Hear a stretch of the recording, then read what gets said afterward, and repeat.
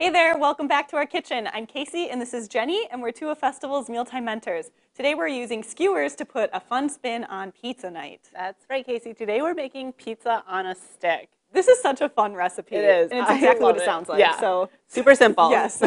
So to get started, I'm going to go ahead and finish up cutting up this green pepper. I have some already done. Green pepper is a super popular pizza ingredient, so perfect for this pizza on a stick. So I'm simply just chopping it into like 1-inch pieces. Yes, so while Jenny's finishing up with that, I'm going to get started with assembling our skewers. So for our ingredients today, we have mushrooms. We have sliced today, but whole would definitely work well. We also have some grape tomatoes. We have some red onion that we've also sliced into kind of those 1-inch slices. We have turkey pepperoni, and then we also have some chicken sausage. So this is kind of like an Italian flavor, and it came in lengths. So we just cut it up again in kind of those 1-inch slices. And it comes fully cooked, so we just stuck it on the stove to brown it for a few minutes. Because everything is fully cooked in our skewer, we just end up sticking in the oven to warm it up. Yes. And we picked these toppings, but it's definitely customizable. You can use whatever toppings your favorite pizza toppings are, as long as they fit on a skewer. Yes, so like olives would probably be a popular one. You don't like them. Do not like olives, but I do. so keep those away from me. But yes, those would be a popular one. Pineapple would probably be. I bet that would be delicious. Yeah, especially in the oven, it will get all like roasty and sweet. Those would be really good. And if you're doing pineapple, you might as well stick some Canadian bacon on there. Oh yeah, that nice kind of Hawaiian twist. These are really fun too because kind of like if you make like individual like personalized pizzas, everybody can make their own with whatever toppings they'd like, which also helps to spread the work around in the kitchen, which is never a bad thing. Exactly. This is something that the whole family can do. Yes. These are perfect for like a weeknight meal because they're super simple and quick. It would also be really fun for like a game day appetizer. Yeah. And again, you could either make these for your guests or have them assemble it with you. That would be fun too. All right. We'll just make a couple here.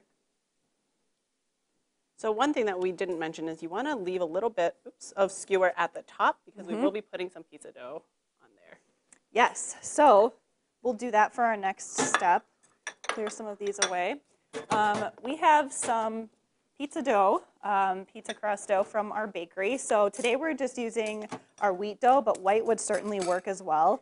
And I've just rolled this out to about 1/4 inch thick. You don't really need it that thick for going on the skewers. So I'm just going to slice these into strips.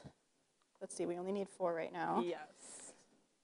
So the strips are about 1 inch thick. Yep. 1 inch is really kind of the golden number for this recipe.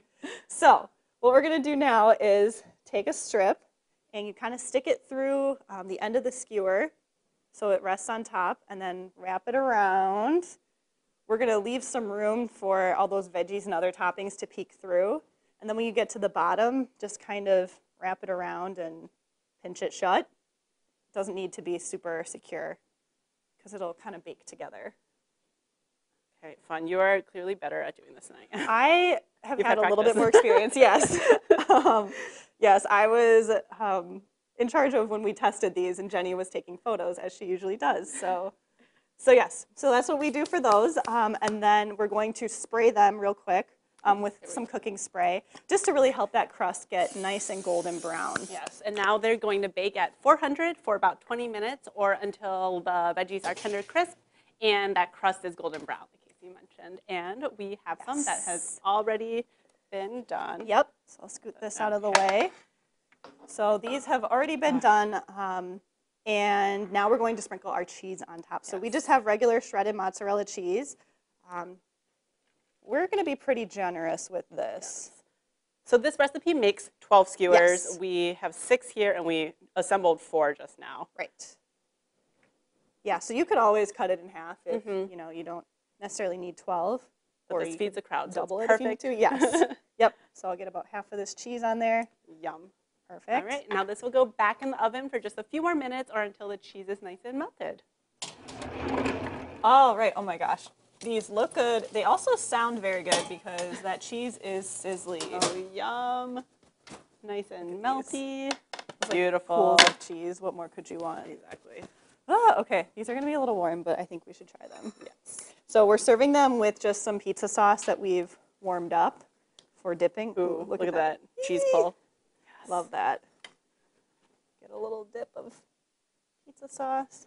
Okay, so there's definitely cheese on this pan, and I would pick it off and eat it. Oh, for sure. You don't let that go to waste. So good. It's all the best flavors of pizza. Yes. In stick form. What more could you want? Exactly. Well, stick with your favorite pizza toppings with these delicious skewers. And for more recipes and resources from your mealtime mentors, visit festfoods.com.